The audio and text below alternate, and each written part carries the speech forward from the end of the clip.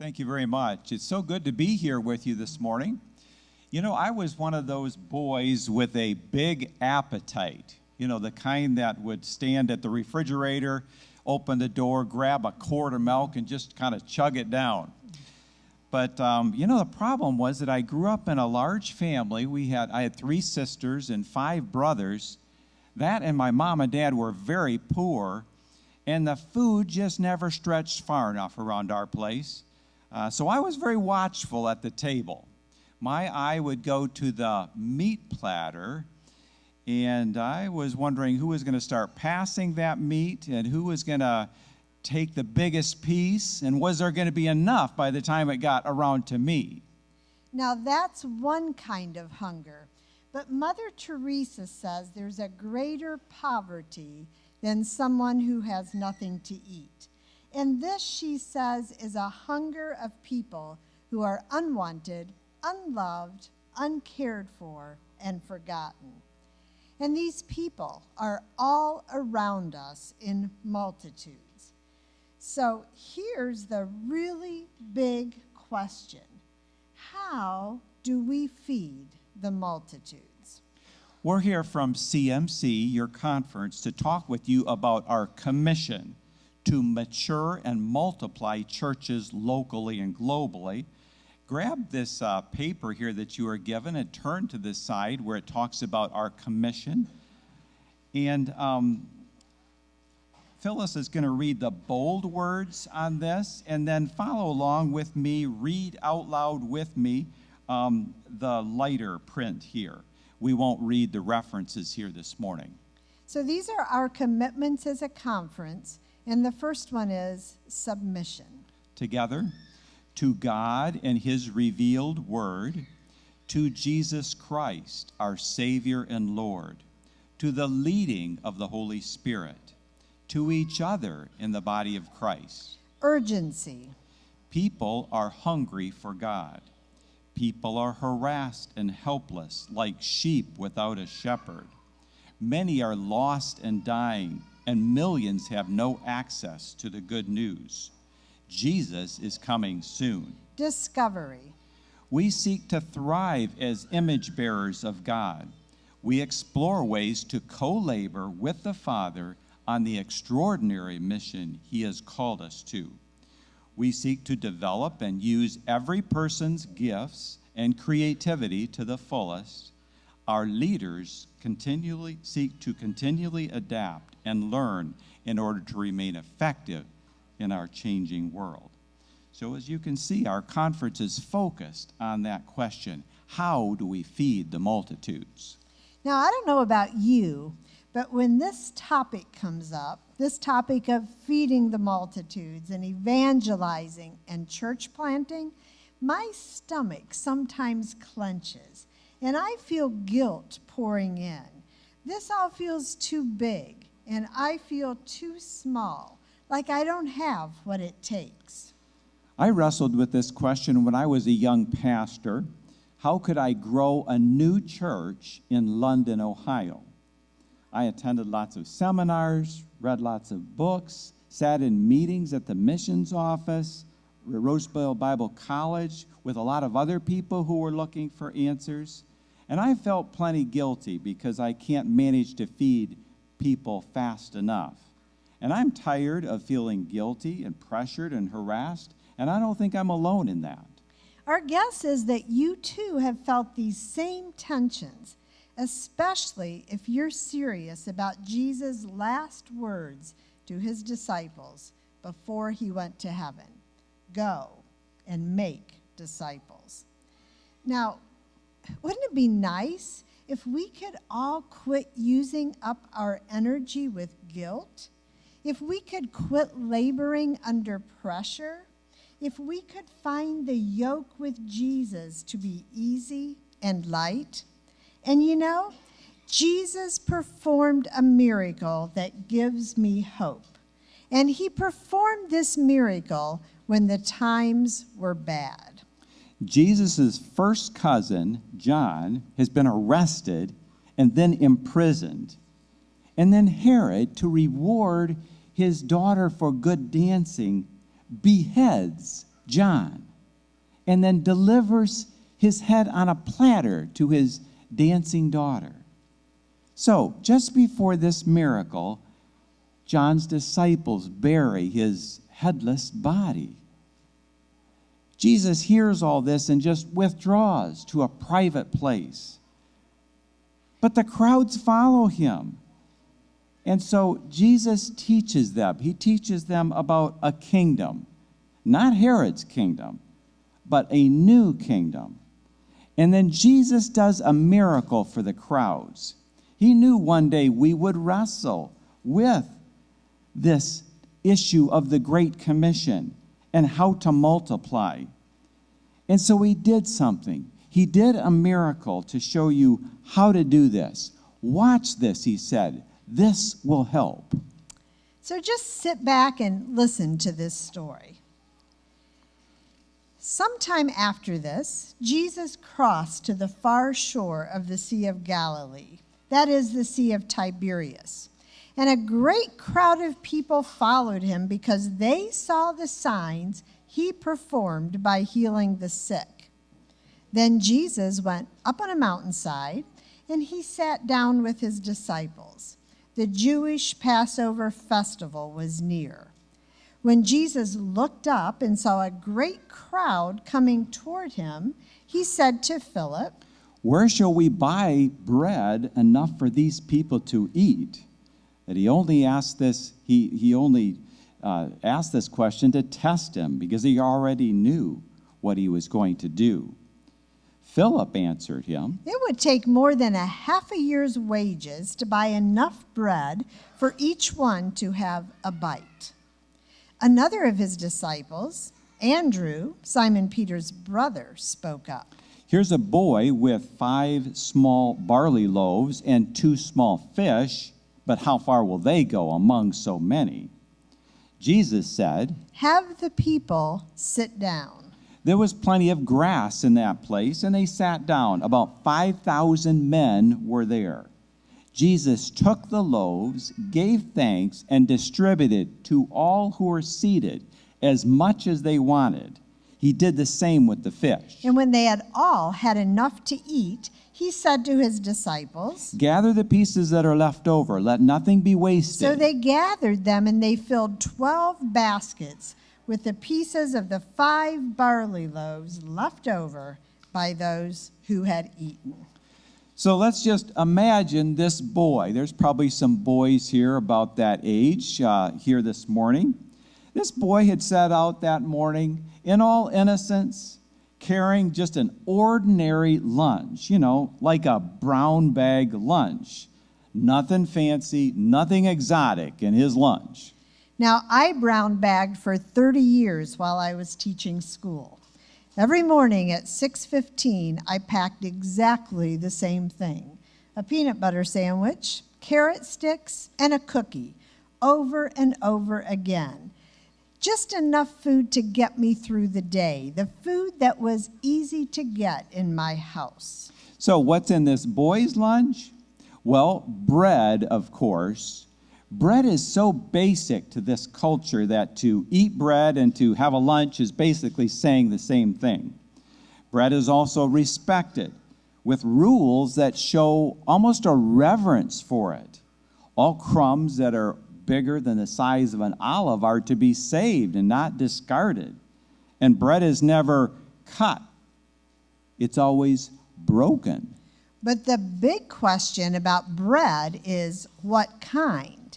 The rich eat wheat, the poor eat barley. Barley bread is heavier and thicker, and it doesn't taste so good. In the Middle Ages, barley bread was used as a punishment. Monks who were in trouble were given only barley bread to eat. And in his brown bag, the boy has barley, the food of his house. He also has 2 small fish, probably sardine-sized, smoked and dried like jerky. So, barley and jerky. Not much, but still, it's a lunch. And this boy, standing there in this multitude of hungry people, he has three options. Option number one, this is mine and I'm going to keep it. And if I had been there, I probably would have chosen that option. I probably would have slept off to a private place and just enjoyed my lunch. And the boy's probably tempted. I mean, after all, he's a growing boy. And you know how it is when you're hungry. You just can't think of anything but food. Maybe some of you are hungry right now. Let me help you. Buttery corn on the cob, a pot roast, sweet potato fries, double chocolate cake. You know, you're just restless for food. But for some reason, this boy begins to think beyond his own hunger. Around him, he realizes, are a lot of people with needs that need food. Now, we don't like this. None of us like this feeling, this encroaching of other people's needs on our needs. But I know some of you parents here with some newborns, I've heard them and seen them walking in here. If you've been up with that baby at midnight and 2:30 and 4:30, you know what it's like to have needs encroaching in on your needs. I sat with a woman once at a potluck at another CMC church. I don't want to know what I know, she said. She was crying, barely able to talk. She had been, like the boy with the lunch, prepared for her own hunger and the hunger of her family. We don't have much, the woman told me, but we have enough. And then, like the boy, she started noticing the hunger around her. Hunger for food and love, hunger for meaning. So she signed up with an organization that matches people who care with people who have needs. And she got to know a single young mother with 3-year-old triplets and 2 younger preschoolers. And she saw what she didn't want to see, what drugs can do, and violence and neglect. She saw babies left too long in cribs, and a young mother with drugged thinking. She saw preschoolers with bruises and with wary eyes, and she smelled filth. I don't want to know all this, she kept repeating. I'm broken inside. My world has changed. I want to go back to before, but I can't. This woman had lost her innocence, her chance to eat a lunch alone with her family under the tree and away from the crowd. She had found people who were hungry. You know, it's hard to enjoy eating in front of hungry people. I mean, it's even hard to enjoy eating in front of a hungry dog who's looking up at you at the table wanting some of your food. So we stay away from people who are hungry, from people who are needy. And if they come near, we say, go away. I want to enjoy my own lunch by myself under a tree.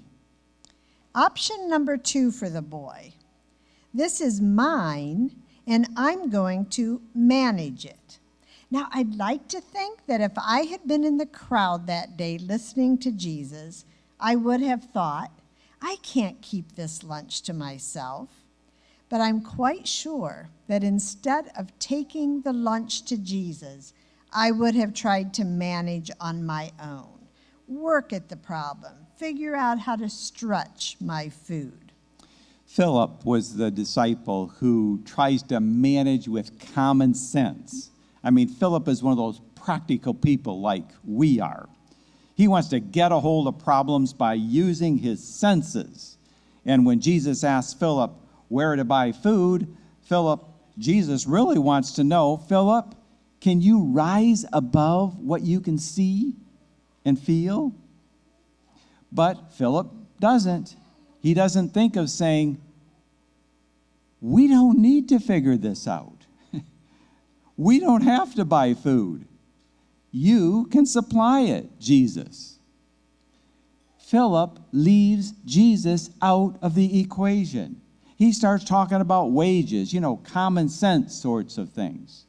And I do this far too often. I'm an administrator. I'm supposed to have common sense.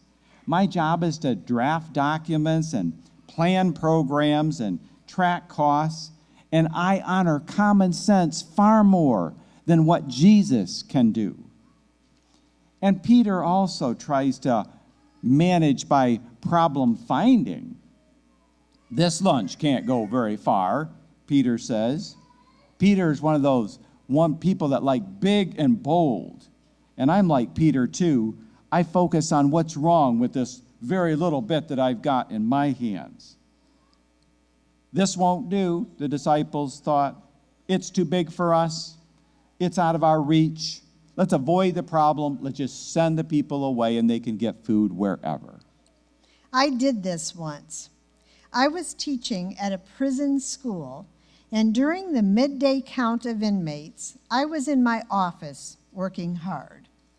The librarian of the prison school came into my office and sat in a chair, just sat there.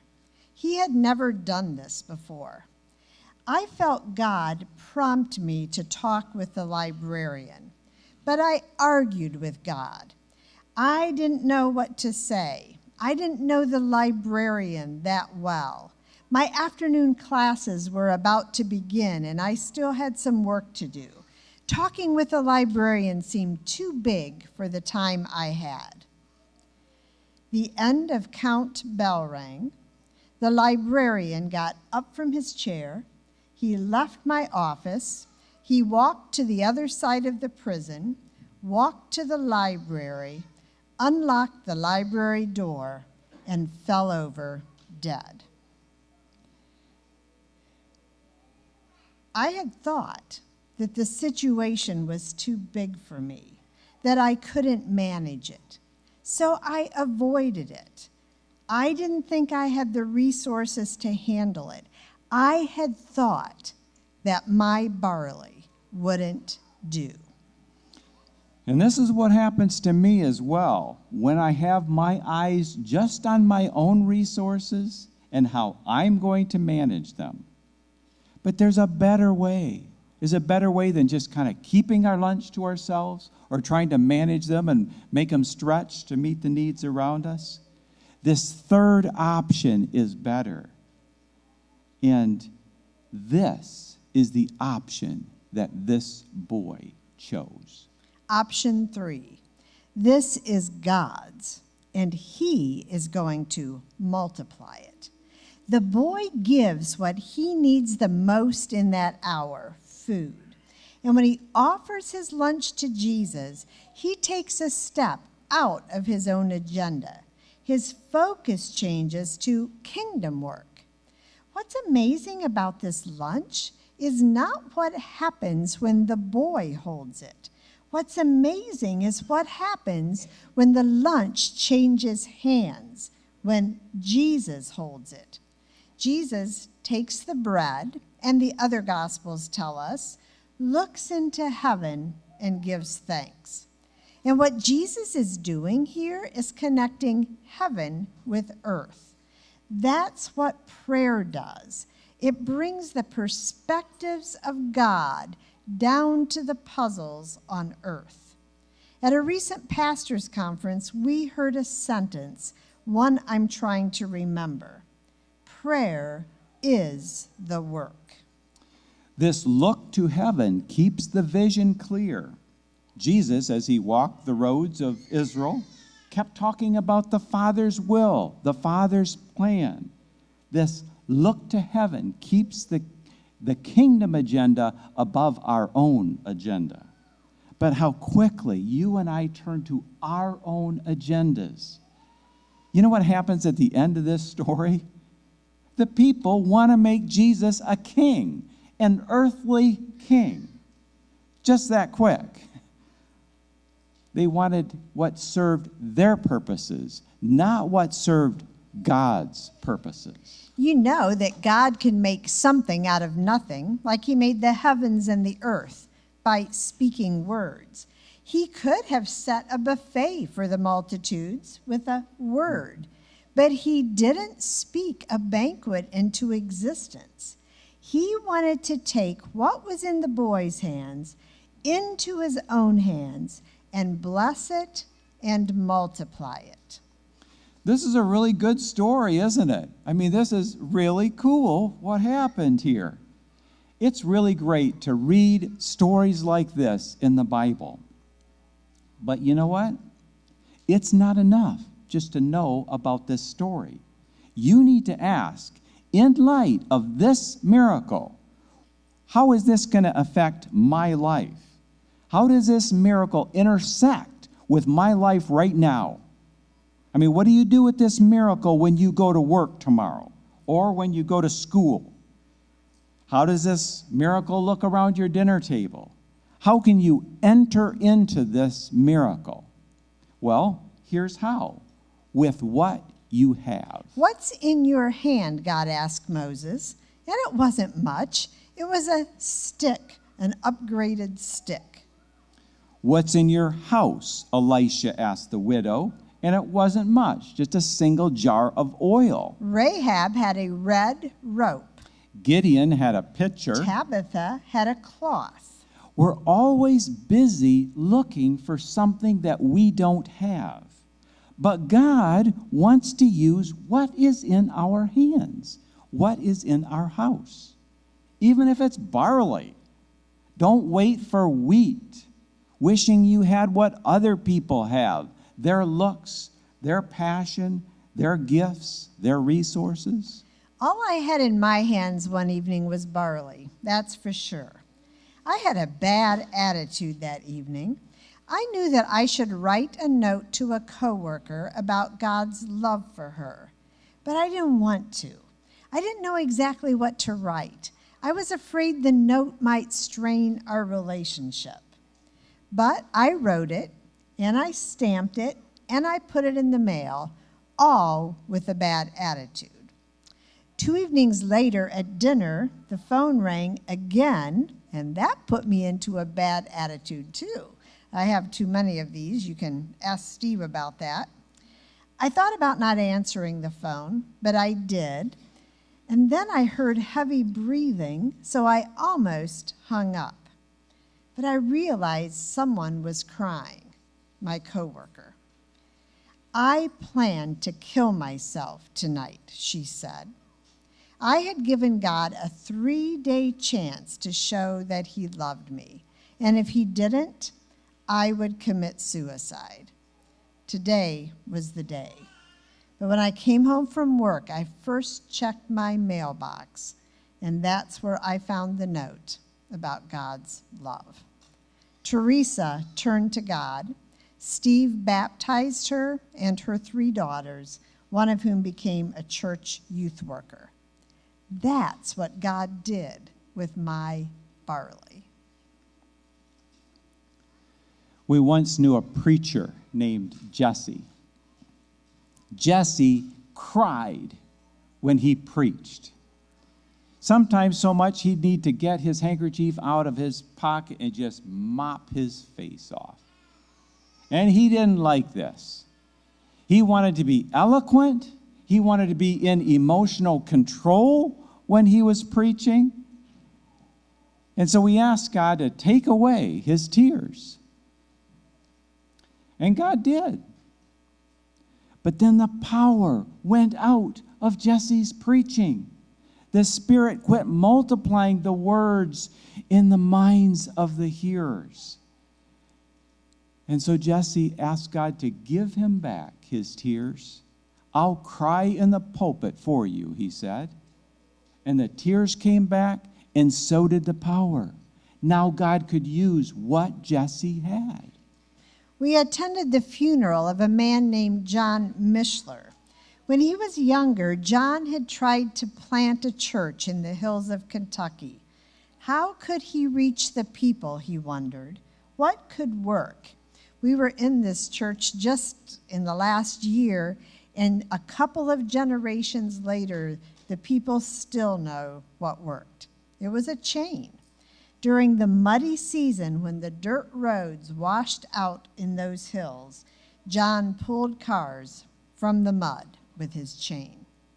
They laughed at Mother Teresa when she wanted to build this great orphanage and just had 3 shillings. Well, it's true. With 3 shillings, you can't build much of an orphanage. But in God's hands, those 3 shillings multiplied enough to build that orphanage. It's remarkable, this changing of hands. Listen to this sequence. From the boy to Jesus, to the disciples, and to the crowd. The miracle didn't happen while the bread was in the basket. The miracle happened as the loaves were given away. So don't make the mistake of waiting until multiplication happens before you give. Multiplication always happens after you give. And how often do you miss participating in a miracle because you worry about how crazy it is to write a note to someone or to offer a sleepless night to a young couple who needs a good night of rest, or just give someone a squeeze on the shoulder who needs that. How often do you miss participating in a miracle because you stay trapped in your own limitations instead of offering the little bit that you have to an unlimited God? With this miracle, Jesus is saying, you can try to feed people without me and feel stressed and pressured and angry and sorry for yourself. Or you can be glad to do your small part in a miracle, grateful you have barley to share, and then just be free to watch me work. You can recognize that I'm the multiplier and not you. All you do is show up with barley. Now, this doesn't take away a sense of urgency. Remember, urgency is a commitment of our conference. It's a commitment of the kingdom. Jesus doesn't call you to an easy life. He calls you to give your life and to give it sacrificially so that others will follow him. Your soul was not made for an easy life, but it was made for an easy yoke. And your yoke can be easy when you know the difference between your job and God's. You show up with barley. God multiplies. You know, there was someone that I loved very dearly that seemed to me to be on the verge of walking away from his marriage, really away from his faith. And I felt helpless. Only God, I knew, could help this situation. But I was urgent because I loved this person very deeply. If I drive 2 hours your way, will you drive 2 hours my way? I asked him, and he said yes. But all the way there, I wasn't sure how I was going to be with him. What was I going to say? I had this CD along with me. It was a college chapel talk about marriage that my daughter had given me when she heard that I was meeting with my friend. I didn't think, though, that I would probably give it to him. I mean, it would probably offend him. A college kid offering a sermon to him. So over French fries and a hamburger, I stumbled around trying to show my love for him. It wasn't a horrible meeting, but it wasn't a particularly good one either. But in the end, I gave him this CD. I'm not sure if I should give this to you, I told him. You might not like it, but here it is. It's from my daughter. And the sermon on that CD changed that marriage. And 15 years later, this couple is still together. That's what God did with my barley. What is your barley? Grab that paper again that we passed out to you. And this is going to help you think about your barley. If you see something written here on this paper that looks like you, circle it. If you have another idea for a category, write it in the blank there. And do this right now as we review this paper with you, okay? So you notice that the first category is your passion, something you love to do. Maybe you like kids or motorcycles or physical fitness. In that blank, write something down that you love to do.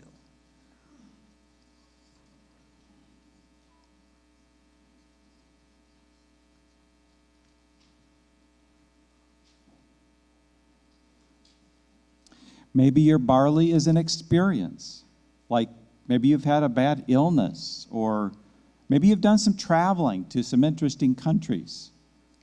A lot of us, our barley is our job because we run into so many people there. Next, you'll see a list of spiritual gifts. Just run your eyes over that list, and if something looks like you, circle it.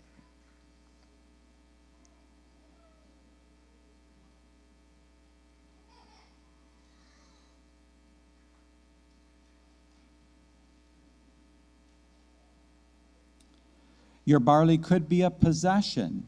Maybe you've got some electronic games. Maybe you've got a basketball. Maybe you've got a barbecue grill.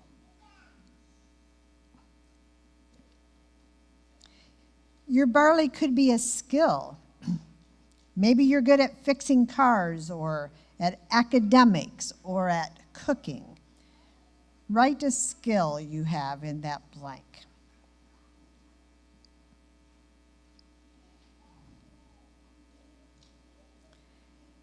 Do you have a house? Make it a place of ministry. Children? Shape them into kingdom workers. An income? Give of your first fruits. With your hands? Serve. And your feet? Go. And if you have a talent? Use it for blessing. When you use what you have in your hands, what you have in your house, God multiplies it. What if we all did this? What if we all brought our barley like the boy did? Think about this boy later when he grew up, became a father and a grandfather. What did he tell his children? What did he later tell his grandchildren about this story?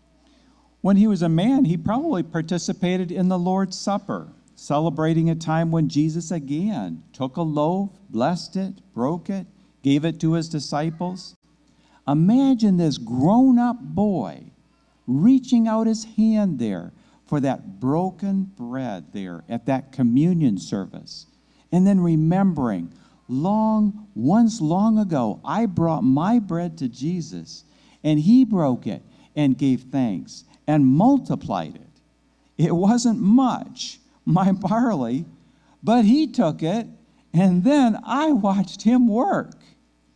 What if we all brought our barley and then watched Jesus work? And what if we all prayed this prayer every day? Jesus, today I'll bring you my barley. Imagine the future of your church if each of you would enter into this miracle like the boy in his barley brown bag kind of a lunch.